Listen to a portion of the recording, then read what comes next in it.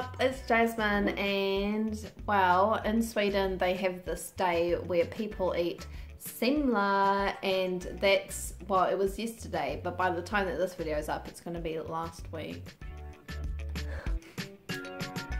And basically semla is a cream bun with almond paste inside it. So the almond paste is like right there, then you got the cream bun and then the top of the bun, and then some icing sugar. So on the day that you eat semla, the 13th of February, the day before Valentine's Day, or alla hjärtans dagar på svenska, afterwards you're meant to fast for 40 days. So I'm not gonna do that.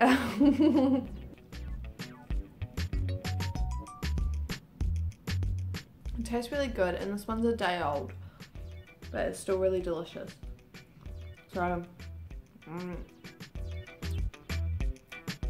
it's the almond paste, you know. On Wikipedia it says that it's about 240 calories, but if you just Google it, it says that it's 500 calories, so I'm not really sure.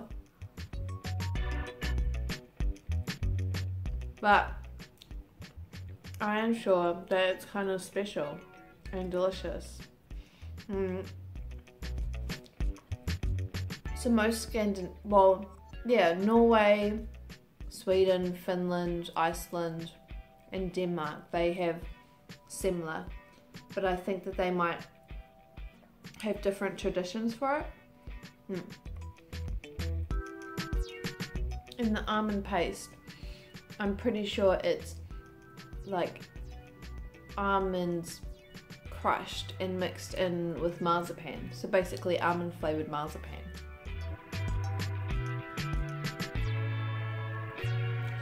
Oops. I ate 2 semlor yesterday. Today this is my second semla.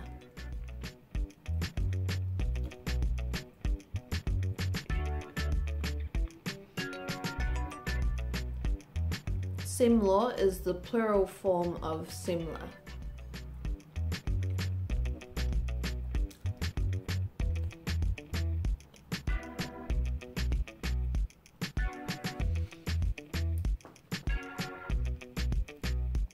Today is Valentine's Day and I'm sitting at home eating cream buns.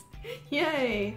But yeah, semla is really good. It's kind of one of those foods where when you're eating it you don't feel like any fullness or anything, but then, you know, 15 minutes later you suddenly feel really full and maybe a little bit sick.